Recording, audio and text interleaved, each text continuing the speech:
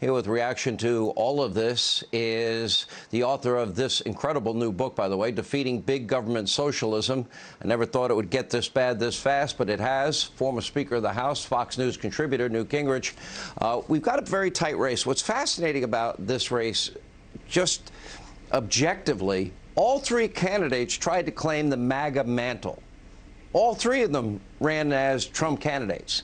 And Oz got the endorsement, but they all still were clinging to the MAGA mantle. Your thoughts on that?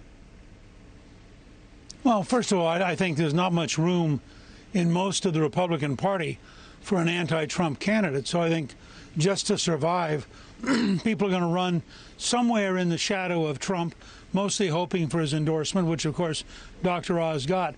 But I think there's also a big story on the other side.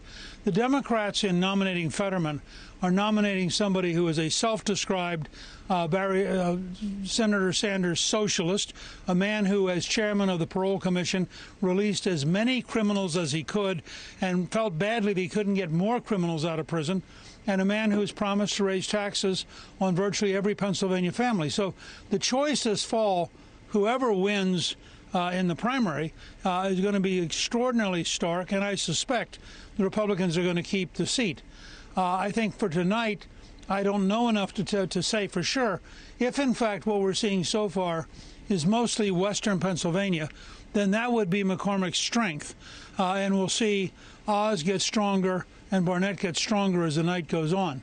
The biggest single county for Republicans in plurality is Lancaster, and Lancaster has had a mistake in how they counted the write-in ballots, so they may take a day or two to actually report. It's conceivable that this will take a few hours to sort out, but I think McCormick's done very well, particularly for not having been endorsed by Trump. Oz has come on strong. And in all fairness, Kathy Barnett in the last 2 weeks has had an amazing surge from a position that no one would have expected. So whoever we nominate, I think, is going to be such a clear alternative to Fetterman that we will almost certainly keep the seat this fall. You don't have do you have a problem with the number of incendiary comments of Kathy? To me, I would find that in a general election very difficult to overcome, but that's only my point of view. Well, look, I think in the general election, if she's the nominee, the question will be who's more extreme. And Fetterman has so many things that he's already on the extreme left that it'll be a very strange race between two people who each have a lot of things to defend. Against either McCormick or against Dr. Oz, I think that Fetterman is just toast. Either one of them, I think, will beat him and beat him pretty handily because the choice will just be so clear.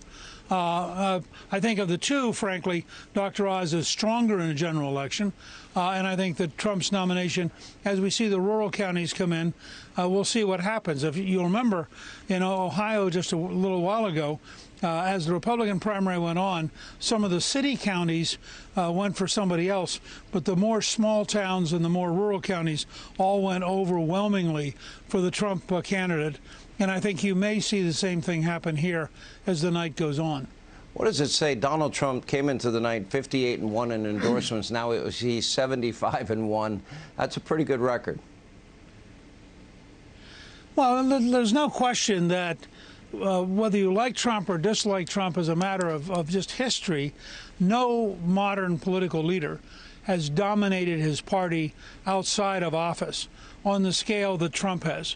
And he has a following in the Republican Party. He's brought in an entire generation of people who were not Republicans 6 or 7 years ago, wow, who now are part of the Republican Party. It's an amazing achievement. It's a two-point race with 51% of the vote in. We still got a long way to go. Fascinating primary for sure, Mr. Speaker. Thank you. We have more Hannity.